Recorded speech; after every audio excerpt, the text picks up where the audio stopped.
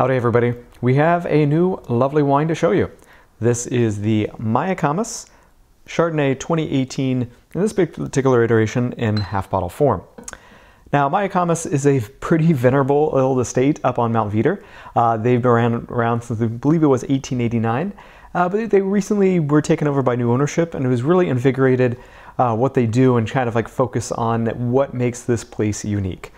They are up on Mount Veeder, and it is a place that has a great mix of soil. It's a large estate, but there's only about 50 acres under vine across, I think, somewhere right around 400 acres overall, you know, letting the wild be the predominant thing. Let's give it a try, shall we? So the first thing to kind of highlight and notice is the fact that in this particular instance, this is a Chardonnay where malo was blocked. So as a result, you're going to get a Chardonnay with a little more of a zippy acidity to it.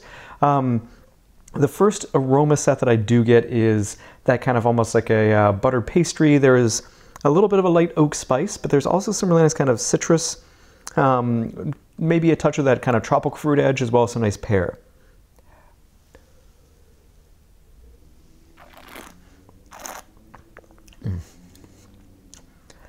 On the palate, this is a Chardonnay that is kind of about the tension as opposed to the richness. There is undeniably oak spice. There is a little bit of that whisper of, again, that butter pastry element. But on the palate, you get some really nice kind of like stone fruits and pears and little almost a whisper of tropical fruit.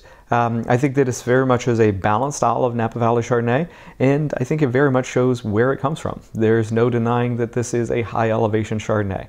It is one that is going to be more towards the zippy acid than the rich butterscotch, if you will.